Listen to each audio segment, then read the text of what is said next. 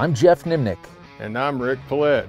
And we're the hosts of The Last Stand. Coyote hunting is my passion. And coyote calls are my livelihood.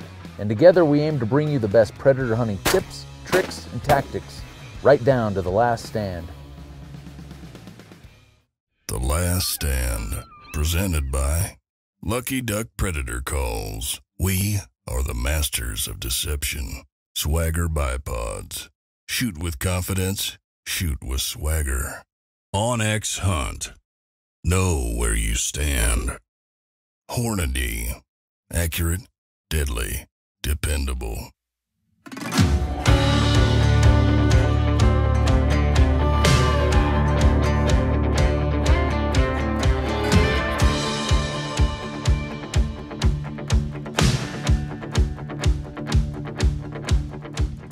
Well, I'm excited to be back, season 4 of The Last Stand. We're here in Idaho. We have about 3 days to hunt, so we're gonna try to get 2 episodes out of this hunt. You never know, it's mid-October. Sometimes, you know, early season coyote hunting can be really good. Other times you're dealing with the nice weather, you know, unmotivated coyotes. So I'm meeting up with my good buddy, Rusty Gamble and Craig Sandy for day 1, and they got a good plan laid out. And hopefully we can get on some coyotes and put some action in front of you guys. You know, Rusty and Craig are great guys. They're part of the Lucky Duck team. That's probably how I know them the best. You know, they kill tons and tons of coyotes up in this country, and it's fun. I get to compete against them in contests. When I come out here and hunt the World Championships and other contests over the years, I've got to compete against them. So it's fun. We've developed some great friendships out of the deal, and this is really the first time I've ever got to hunt with them. So excited for the opportunity.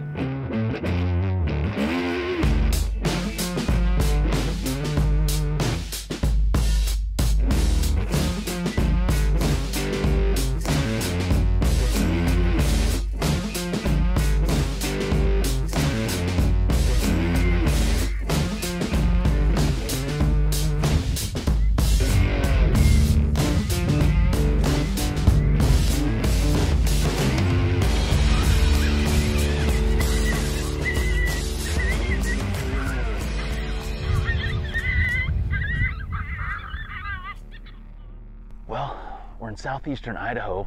It's great to be back, season 4 of The Last Stand. It's mid-October.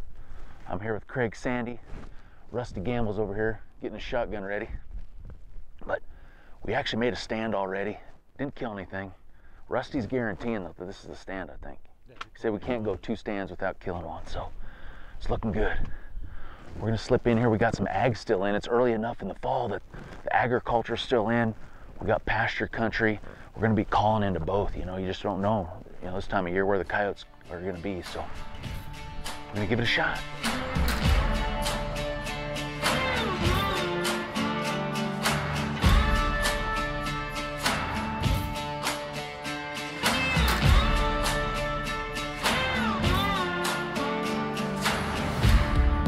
I think let's maybe sit up by this rock.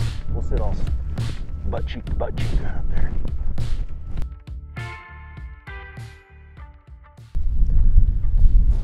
Great looking stand, you know, first thing in the morning.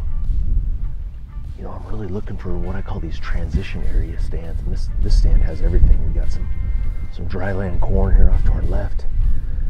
You got some yellow grass pasture with some mixed sagebrush. You got another alfalfa field over there, less than a mile. Just a great place to catch these coyotes right now. I'm gonna start off with some TNT cottontail. I'm gonna open it up a little bit. Big wide open stand. It's early in the morning. I'm hoping these coyotes are going to come from a long ways if they hear it, so I'm going to open it up, let that play for 4 or 5 minutes, and then we'll get into some more aggressive pup distress and coyote fights. So the first coyote of the day, we get down off this slope. We have some ag off to our right.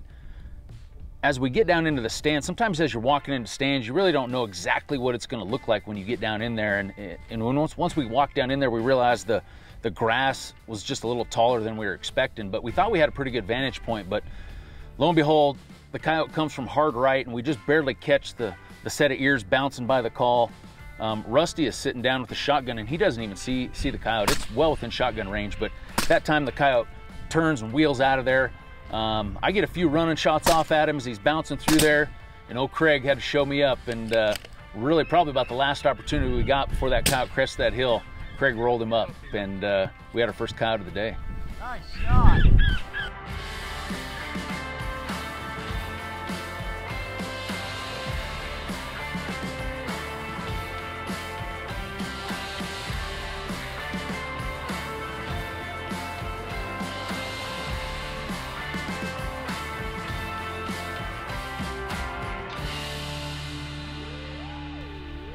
So we're moving along. We're making some just crazy good looking stands, you know, on the edge of this ag. We're looking for cover. You know, the coyotes will leave that ag and they'll head out into this grass and into the sagebrush, and we work our way up this big hill. And once again, it's a big gradually sloping hill, so it's tough to get in there where you have a little bit of visibility, especially when you have cameras.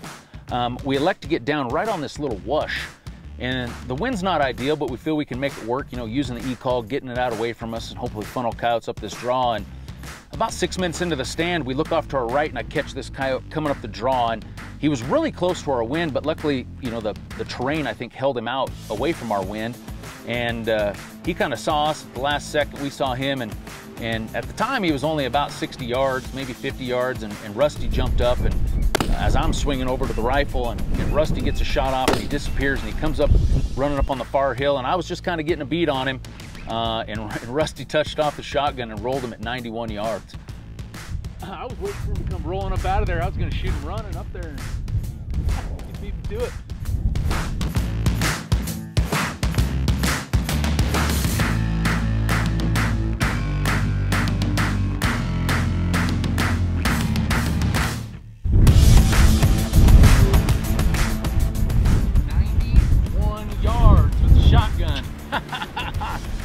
Shot, man. Hey.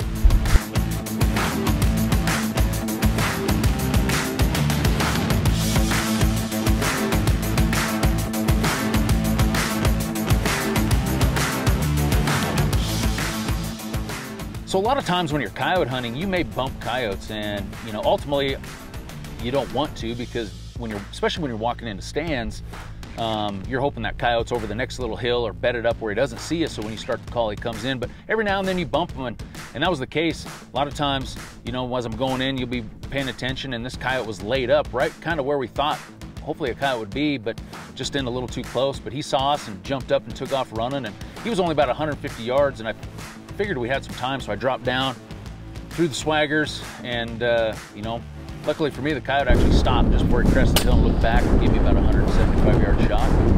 And you know, we're on a roll. That was our third coyote of the morning.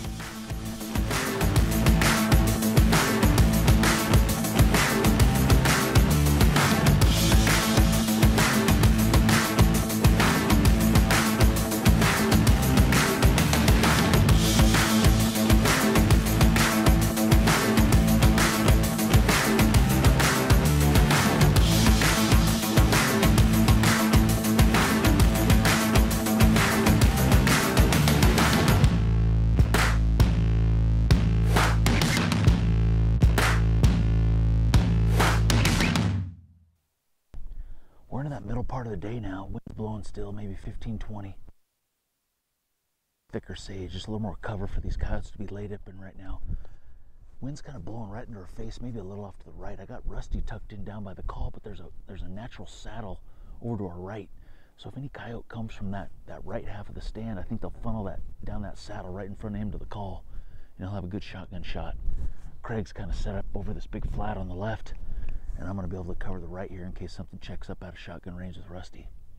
Lucky Pecker's been the trick so far. I'm going to start off with some of that. So anytime, you know, the first part of the morning you get 3 coyotes in a row, you're feeling pretty good. And we felt like we had a plan. We felt like we had these coyotes kind of dialed in where they were at. Once again, Rusty puts us on a great looking stand. We get in there. It's a little thicker sage than what we have been in, but it's not just a few minutes in, and I catch movement of the coyote coming through the sagebrush, and I'm able to get my gun moved just slightly, and the coyote pops up. And a lot of times when you're hunting like we are with multiple guys with a rifle and a guy with a shotgun, usually the shotgun guy is for the coyotes that come in and don't want to stop. And if the coyote checks up at all, we usually end up shooting that coyote with the rifle, just so that coyote doesn't have a chance to kind of end up seeing something and turn around and leave. Nice. Another good one. Yeah, he's got some good Yeah. good hair on her. A big old Another male. Yeah, he's a good sized male.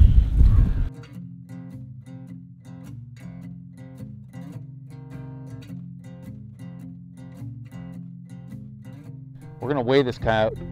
We're having a contest, see how big he is. Rusty, what are you saying? 37 or Craig? 36, I'm going with 34. Oh, winner. No, it's getting heavier. Oh, what'd I say? I said 34.6. 34.11.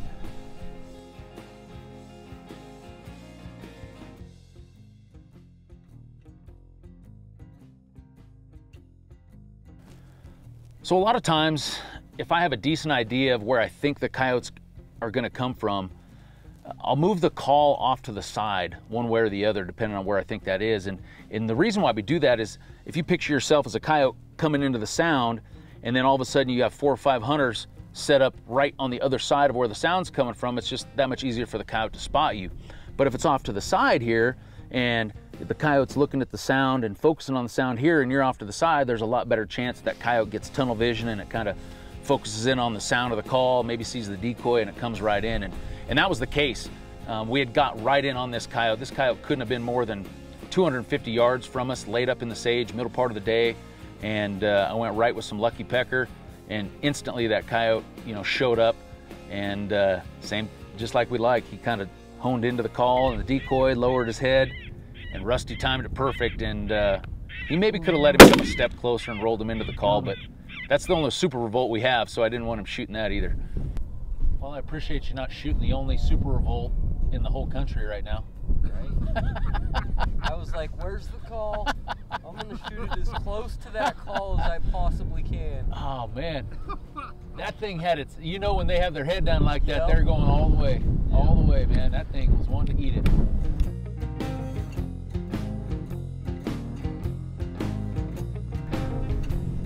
Yeah, when they put their head down like that, they're done. It's over, man. It's just a matter of getting her timed out just right.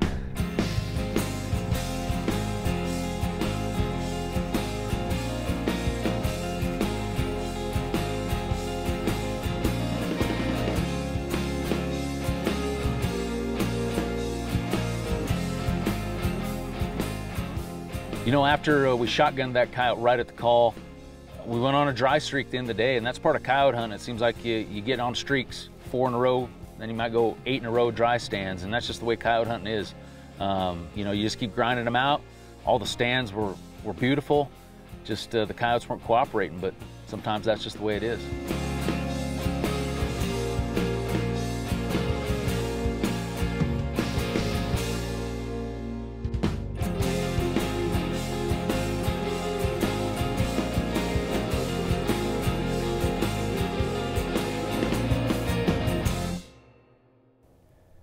The great thing about this being a YouTube series is you guys can leave comments, ask questions. Myself and Rick get on there from time to time, and hopefully we can answer your questions. Hopefully you guys are picking up lots of tips and tactics throughout this filming series.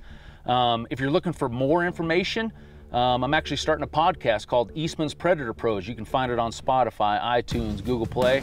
Check that out. We're going to go into a lot more in-depth talking on this particular hunt, on other hunts we're doing throughout the season.